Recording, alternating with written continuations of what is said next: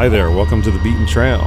The Beaten Trail is sponsored by Ride Royal Blue ATV Resort in Pioneer, Tennessee, where all of your Tennessee adventures begin. Lodging for any budget, bring your RV, or stay in a cabin. Trails are attached to the resort and not a far drive on ATV legal pavement, so stop down at Ride Royal Blue in Tennessee. Today's episode is Tackett Creek Trails, and we depart from the Rock Ridge ATV Resort, which is adjacent to the Ride Royal Blue ATV Resort, and it's not a far drive on legal pavement over to Tackett Creek.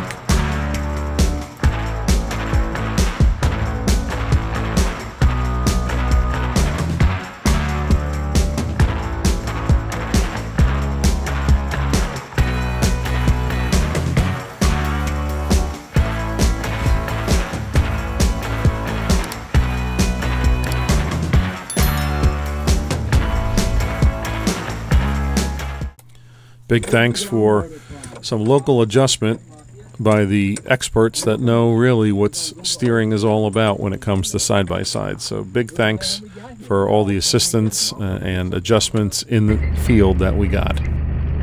So Craig was nice enough to take us on this tour.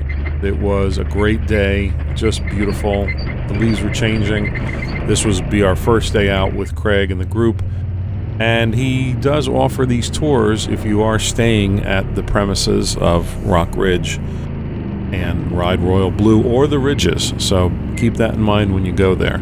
You don't know your way around, Craig will definitely be able to help you with that. Now, most of these trails were about a red, I'd have to say. Most of it was four-wheel drive, and Tackett Creek does not currently label their trails. So there are some markers. There are not numbers and other indicators of trail difficulty and type, but you can get some of these maps not only from Tackett Creek Mafia on the Facebook page, and you can also get these through other systems. But we did enjoy all the overviews, and of course, we had to put the drone up.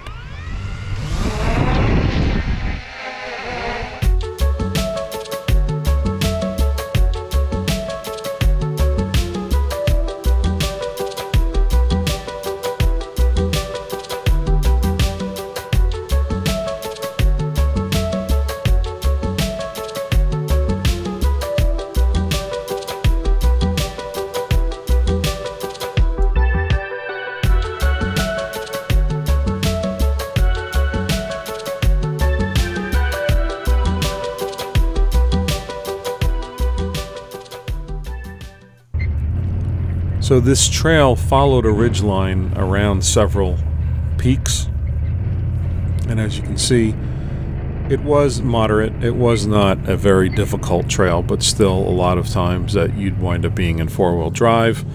The rocks were not slippery at this time, but I can imagine in the rain they would be. Overall, rocky and ruddy, but we had a great time.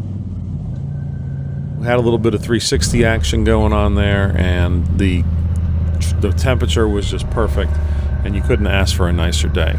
So this is a bit of an extended trail, so we're going to try not to talk your ear off too much, but these trail systems just are worth checking out.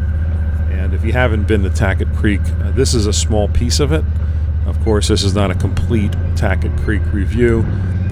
We would like to get back down here in the spring, but just the stair steps of rocks on these trails were so much fun, and you'd run into a little bit of mud and a little bit of ruts here and there, but just as you can see, you couldn't ask for a better day to go riding. And we had a group of about 6 or 7 individuals, and these all were friends that we made, and they were all staying there at Rock Ridge, so it was convenient just to take a quick 20-30 minute drive to get to Tackett Creek.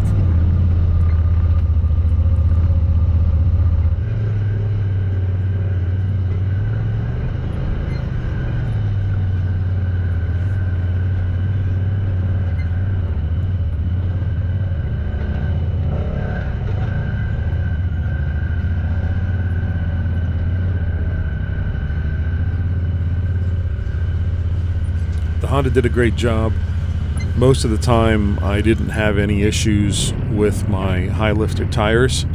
Actually, I had no problems with them whatsoever, and I do enjoy them a lot better than the Tusk Terrabites. Now, they aren't Zillas and they aren't super sticky, but they're enough for my trail style and my riding. Like I said, I'd love to be back down in Tennessee more. Tackett and some royal blue trails, which we will see in an adjacent following video, really opened my eyes and to tell me exactly how amazing this section of Tennessee is. And I'm really hoping to be able to ride more, explore more, and provide more video reviews of these locations. As you can see, we had a diverse group of some Rzrs. I was the only Honda there. Craig was up front in a 4-seat XP 1000, and he led the pace, and it was an assortment. We had people who had a good amount of experience, much more experience than we did, and it was just a great ride out for all day. And he took us to many different locations, the sand caves, which you'll see, as well as the cabin up on the top of the hill. And just overall, it was great. Culmination at the end of the night at Slate Rock. But first, Craig had to do a little bit of climbing in some of the rutty, rocky trails, and we had to watch to see who was going to try it and who was going to go around. But it was entertaining, and it was a lot of fun.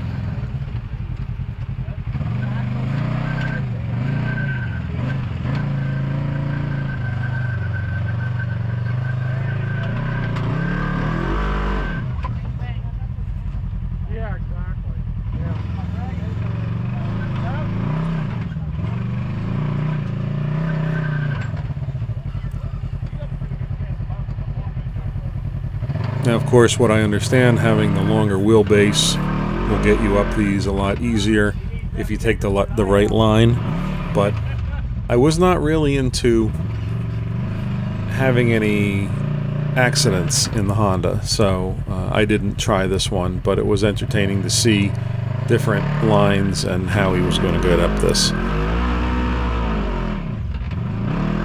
What's great about Craig is he will take you on these and assume that you're a beginner, and if you want to go ahead and try some of these trails, he will be there to assist and guide you and provide guidance in what line to take, or if you should even try it or not. And I understand a lot of people out there watching this video are going to say, well, you should just go and learn.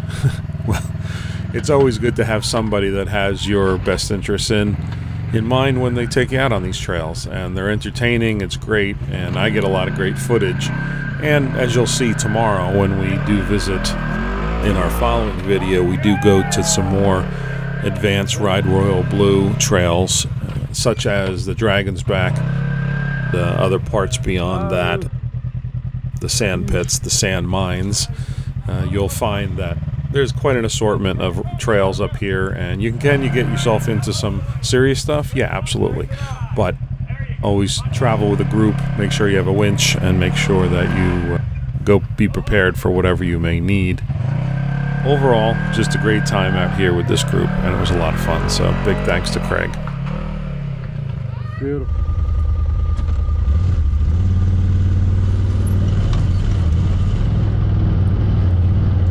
I went up the other side on that. I was not ready to do some sheer rock climb.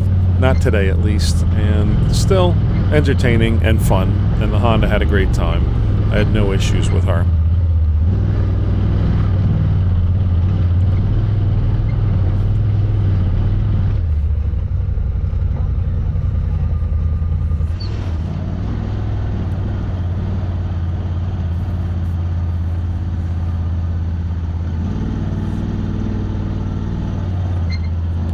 group that we were with was also from Pennsylvania, so it was good to meet up with some other individuals who typically ride where we do out in the Pennsylvania area. But I will say again, Tennessee is just beautiful, and we've been down in the winter, and of course everything's icy and brown and snow, and a totally different trail dynamic if you're going to go down there at that time. Obviously dress warm, be prepared to be out in the woods for a good long time, but in the summertime the mud is not as bad, and Craig demonstrated a little bit of that when we came upon a small mud hole.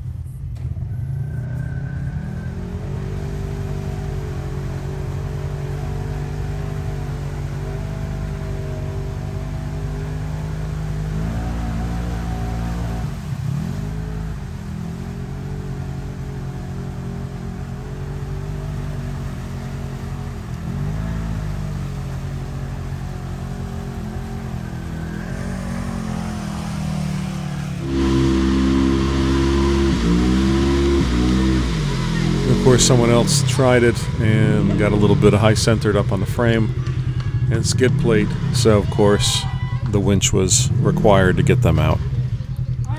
All in a fun trail day, so no problem with being winched out. It happens to everybody, and that's what it's for.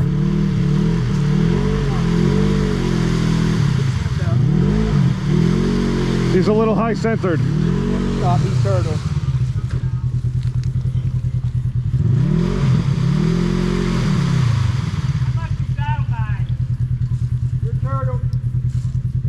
Yeah, right at the base, you'll be fine. Or this one? No, I pulled that one out there where he's out of. I'm gonna put it right here. I'm gonna pull him off of this one. He'll get it. When he gets right there, he can drive out of it. That tree is tourism approved. Yeah. Right. Exactly.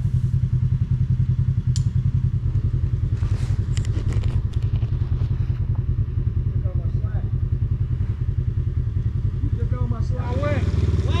When? Hold it in. Hold it in. Hold it in. Easy. Hold the button. It's coming. Look out there. Look out. Almost. Almost. Almost. Two more feet.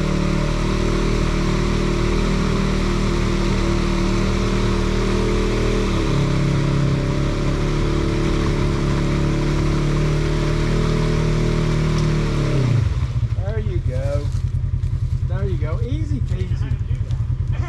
Never did it before. Oh, you just go easy. You just go easy and let the winch do the work. Yeah, get the pressure on the winch and then you feel him.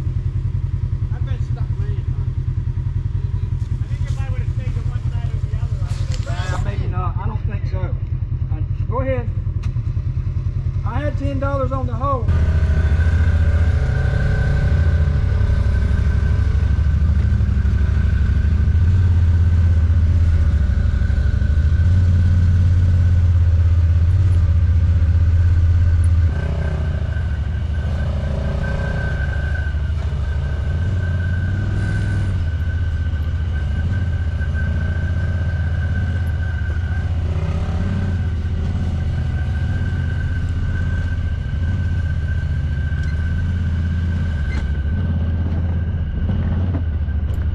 The great thing about these trails at Tackett is that they do have an assortment. You will have some obstacles, you will have some rocks, you'll have some down logs. So these are, as far as I know, not overly maintained.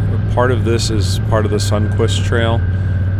Exactly the name of it, I'd have to have a little more research, but there were some orange tags and ribbons up on the trees, so you knew we were going in the right direction. Craig wanted to ensure that we had daylight to get us up to one of the overlooks, and as you'll see, it was a great place to stop and have food. It was about dinner time by the time we got up here. We had a late start going on the trip, but just overall being able to see all this was an amazing day. And I do have to say, one of the highlights of being down in Tennessee was Tackett Creek, and I can't wait to get back and to explore more. Hopefully get the rest of the Beaten Trail group down there to see all there is to see at Tackett, as well as some of the extended trails and more difficult trails at Ride Royal Blue, which will be in our following video. That was our day 2 with Craig Tours, so to speak, so enjoy.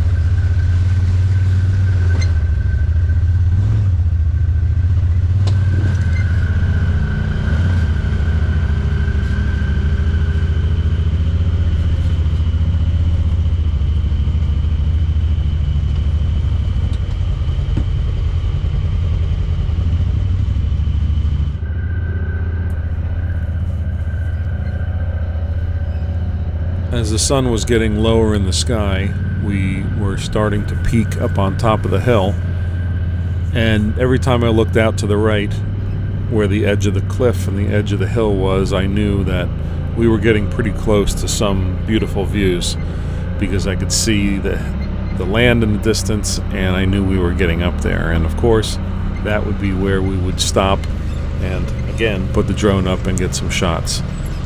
Patience is appreciated to everybody, because it was just something that you have to see in person, and even though the drone shots look great, they don't do it justice.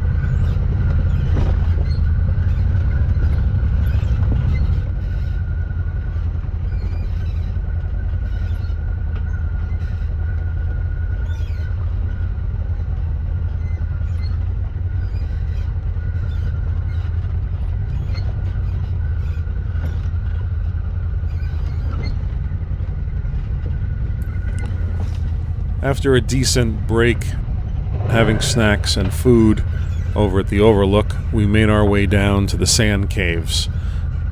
I had never seen them, and I had heard of them in some stories and some YouTube episodes. I guess I thought they were going to be on the trail, but it's a short walk, and it's not too bad as far as if it's slippery or not. Just when it's rainy it can be. So you park your vehicles here, and then you walk a short distance to get over to the sand caves.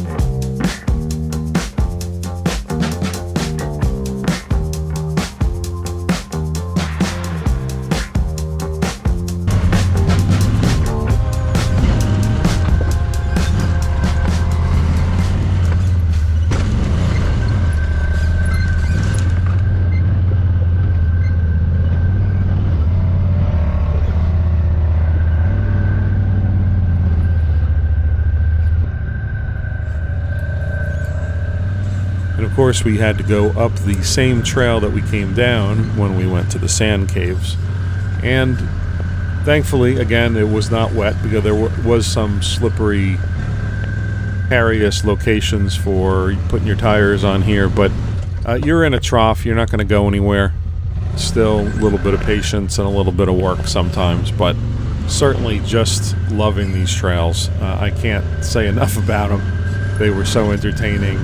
Of course, I don't know if I'd want to be on my little 50-inch trail here, but we were headed up to what would be the cabin on top of the hill, top of the mountain. I don't know what the actual name is. And some of the trails were a little rough, but the light was going away. We were getting into after sunset lighting, so there was some limited visibility without our lights on, but we were going to see the cabin and once again put the drone up and get a shot, get a couple pictures.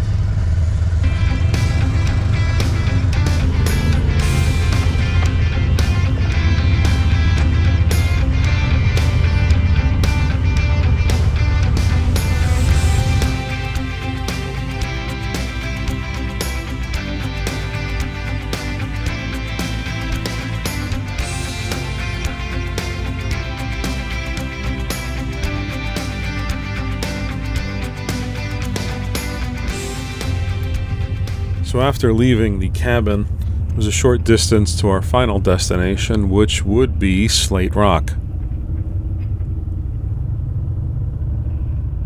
Now, we had been driving for a few hours, everybody was having a great time, and just overall, I really enjoyed the assortment of day and night riding. Now, as far as I know, you can night ride anywhere down there.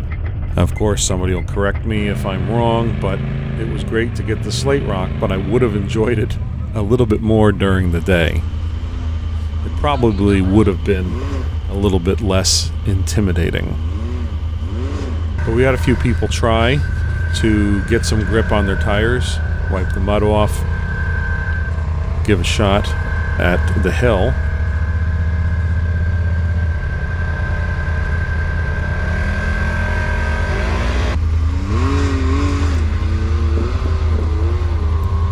course, we had success.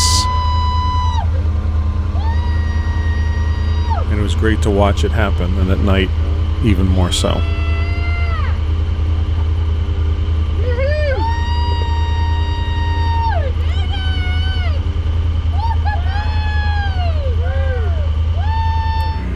And I was offered a ride, so who's to say no? But this was Keith in his Can-Am with stickies, Rockzillas, and it took a little while to get the mud off, but I'm sure it had more to do with the extra weight in the vehicle. It was great to experience Slate Rock, even though it was not in the Honda this time.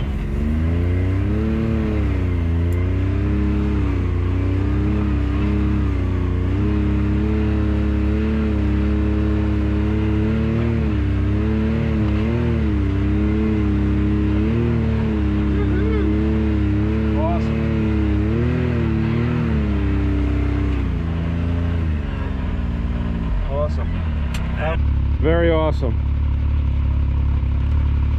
Very awesome. Thank you.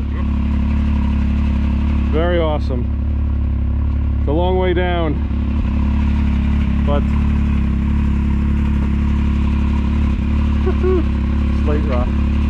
That is just too awesome. Not in the Honda, and a Can-Am with stickies. Thank you.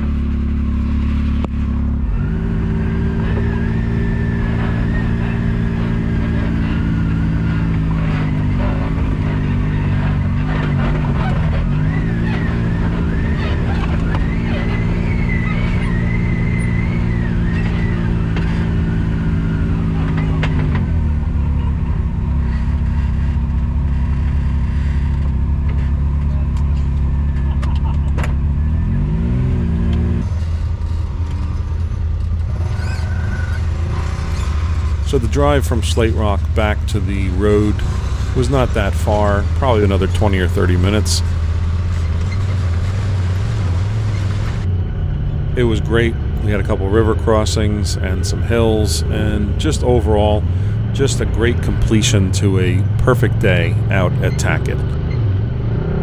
We hope to be out there again sometime soon, and big thanks to Craig, who provided us with a great day of the tour. As with any day trip, make sure that you pack plenty to eat and drink, as well as snacks. It's always a good idea because you could be out for hours, and nothing makes somebody grumpier than not having a food or drink or a snack to keep the day going. Overall, a full day, and we just had a great time.